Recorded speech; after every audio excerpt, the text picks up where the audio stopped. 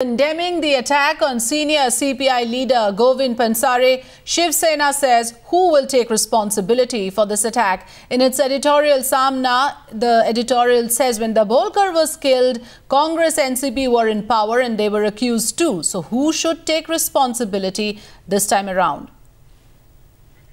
Kajal is joining me for more on that development. Kajal, is this another attempt to corner the BJP? But the answer to the question on who should be responsible should implicate Shiv Sena as well, considering that they are part of the alliance in Maharashtra.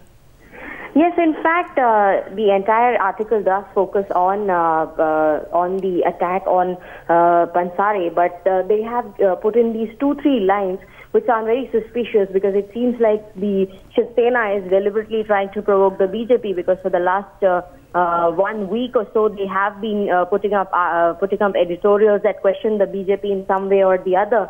So they have conceded that the government is ours, but then there should be some responsibility for this attack, because if it was any other government, then we would have also raised the same questions against them. So this, in a way, they have tried to justify the question of asking who was responsible.